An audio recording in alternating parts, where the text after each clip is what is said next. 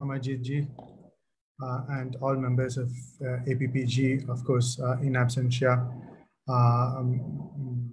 His Excellency Charanjit ji, who is ambassador to the Indian High Commission to London, and Member of Parliament Virendra Sharma ji, Blackman ji, and Dr. John Porter, Thomas Facer from my friend from Czech Republic, Dr. Dashan Shankar, and many of my friends who are there in this in participating in this particular meeting. I'm happy to be here. In fact, it's an honor, and I wouldn't take much time. Basically, what I would like to probably inform you is that WHO has during this period, during this pandemic, taken a view that traditional medicine, or whichever may be the medicine, conventional or traditional medicine, if they are scientific, evidence-based, and safe, then and efficacious, should be utilized for the prevention or cure of the pandemic. We have been since then working with several countries and trying to understand the hundreds of different studies in traditional medicine. We are collecting the information, we are collecting the publications which are happening across the globe in traditional medicine related to COVID.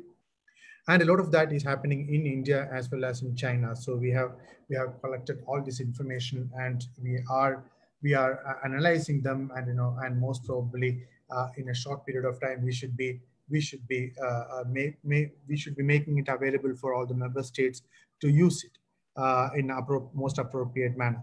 So that's one part of what we are doing, and another part in case of yoga. We are creating a training manual, or rather a benchmark for training of yoga is being created by WHO, or is being developed by WHO, and it should be out in about, or we should be publishing it in about 6 months to 8 months time. We are at the last stages of the development of this benchmark document, which would be very important, and which would be a global document, because we have development format for this document.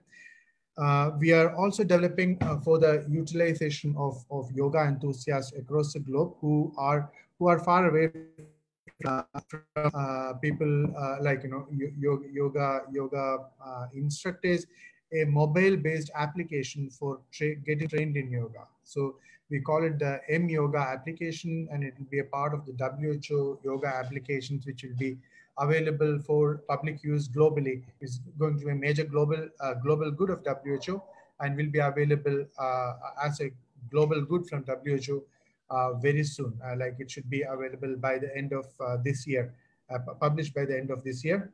It was supposed to be published on 21st of June, but from February till till this time, several of the work which was supposed to happen could not happen because of COVID-19 and related issues. And then we are also using yoga in the pandemic management in several areas, especially in mental health management. Yoga is a major tool which WHO has been propagating, or has given out in its interagency document to utilize yoga as a tool to manage the mental health and also the physical health during that period.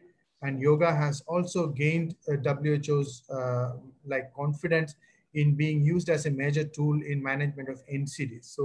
So there are being the Yoga Day, I would like to inform you that WHO since past 5 to 6 years has put considerable amount of time and effort in understanding yoga and making use of yoga as a global public health good. And I'm sure that if we will see a lot more of it happening like in different spheres, and we are also expecting a lot more evidence to come out during this period regarding supporting yoga to be used in more and more places. Regarding Ayurveda, as you know, we are trying to support the all-party parliamentary group through bilateral arrangements between Government of India and the all-party parliamentary group and other groups across the globe to initiate clinical trials on the herbal drugs, which the Government of India is doing clinical trials in India right now. So with this, I think I don't have much else to say. Thank you so much, Dr. Amit.